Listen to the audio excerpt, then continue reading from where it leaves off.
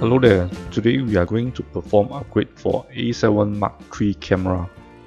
Before upgrading, you will need your battery to be charged at least 50%.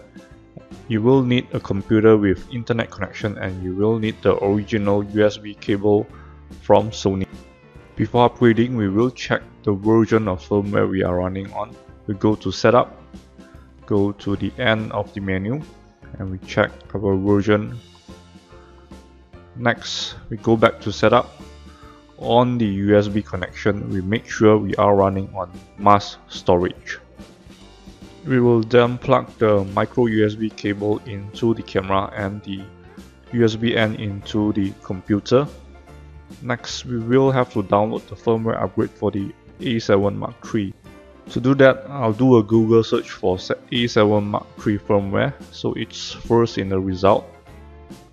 Next, I would go to download section.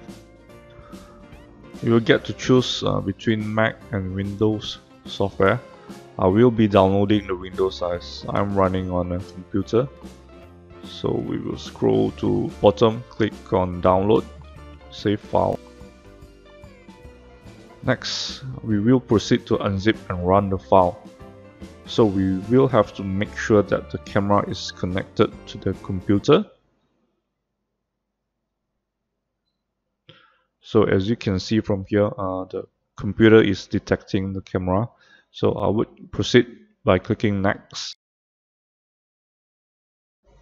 The software will then detect the current version that is running on the camera and the version after the update. To proceed, I would click next again. The process is pretty simple. After this, you will just need to let the software automatically update the camera. The whole process should take a few minutes to complete, but I will speed up the video to save some time.